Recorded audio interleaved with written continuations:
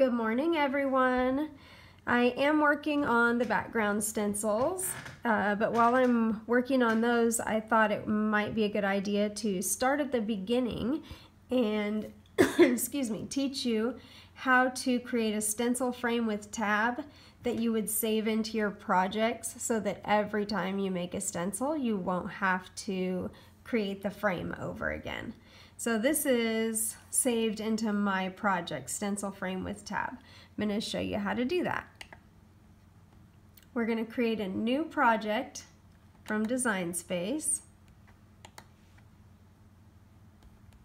And to get rid of the grid, if you don't already know this, between the zeros, you click there and you can change the grid or get rid of it completely.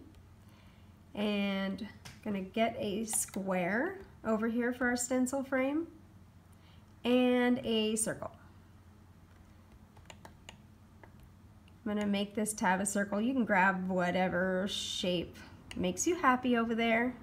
I'm just going to pick one that I like the looks of and drag it over the top of this until I like the way it looks.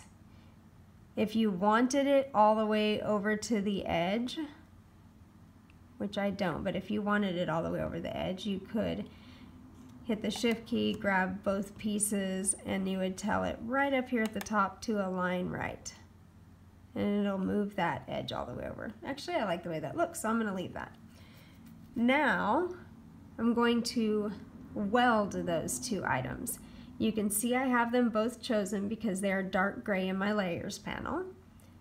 Always weld at the beginning of a project because once you have saved your project, you can't undo the weld. You can only do it during the process of creating, but not once it's been saved.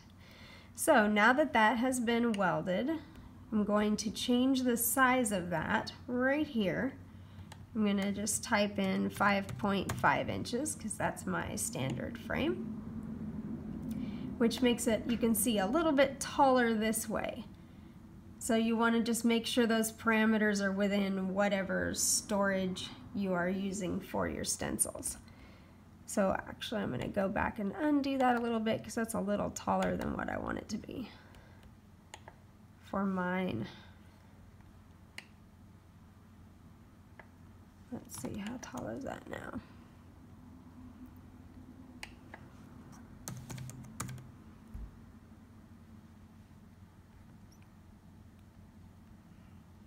That will work because I'm putting mine in a 6x6 album. So I'm going to weld that. And there you have it. Now you can save this and name it like mine was, Stencil Frame with tab.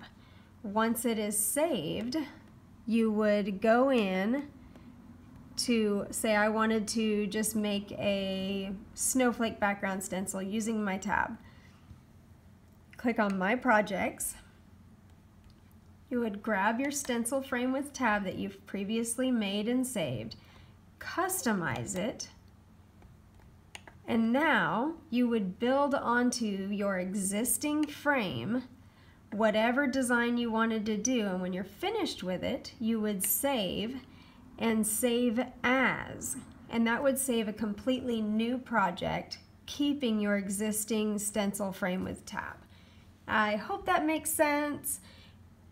As always, place your questions in the comments so that others can benefit from them. Thanks, I hope this is helping.